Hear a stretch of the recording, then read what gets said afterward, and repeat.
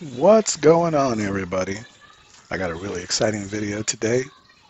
It's very rare you will hear me compliment an update from Civil 3D.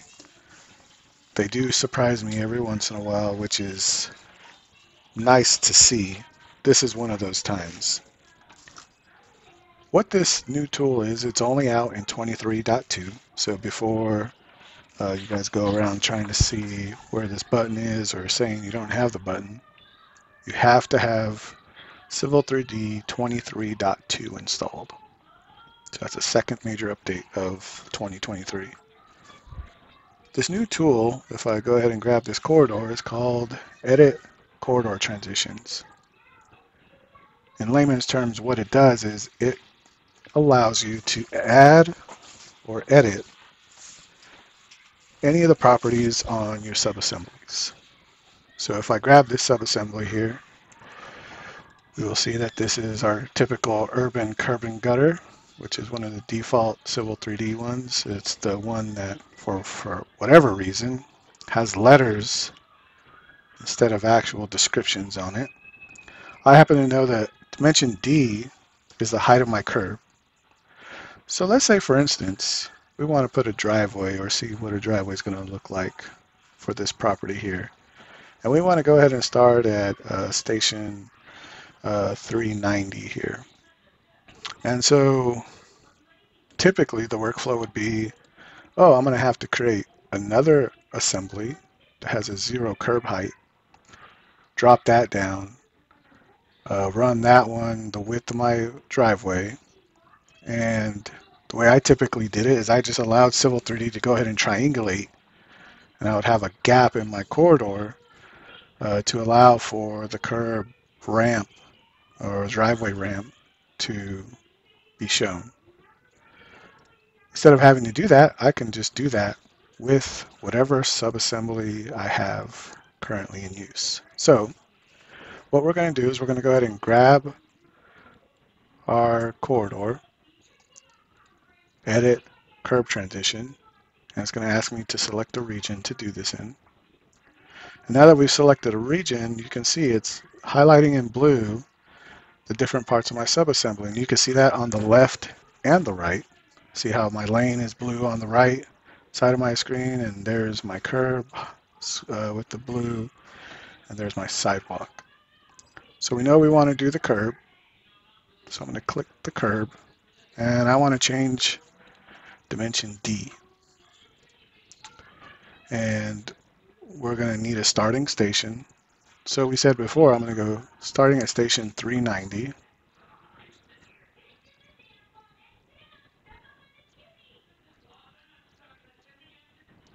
And starting at that parameter value, we're going to start at 0.5. And next what we're going to do is I can either type in the dimensions here, or I can just come up here and click the button we're all very familiar with, or I can just hit escape and type this in. So I know that my flare is going to be 6 feet wide, so I'm going to go to 396, and here our value is going to be 0.01 height. And we all know Civil 3D does not like zeros, so that's why we're doing 0.01. Now I'm going to do this drop down here, and I'm going to insert another transition below, and we can see just like it does in the corridor properties, it's already grabbed that 396 station and the starting value. Now let's say our driveway is 20 feet wide, so now we're going to go to 416.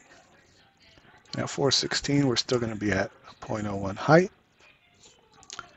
And now let's do our last flare, which is going to start at 416, BO 1 height. We're going to go to 422, 6 feet, and we're going to go back up to 0.5. So now I'm going to go ahead and hit apply, and we can go ahead and close this guy. And just to make sure, I'm going to rebuild my corridor.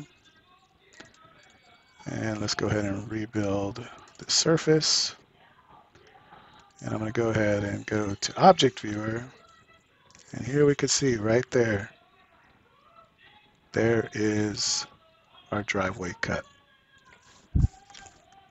Pretty amazing stuff. So, like I was saying before, if I want to change the width, I can do that by selecting the lane and changing the width parameter. Same thing with my sidewalk. We can see it's not touching the right-of-way here. Instead of creating all these additional sub-assemblies like we've done since 2005, when this software first came out, we can now circumvent all those corridor trees and assembly trees that we normally have for all those different scenarios, and we can actually just use a couple of them and change the parameters.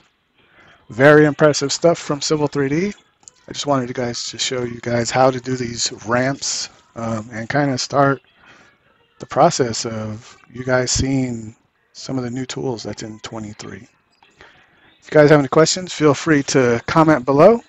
Hope you liked this video, and until next time, stay frosty.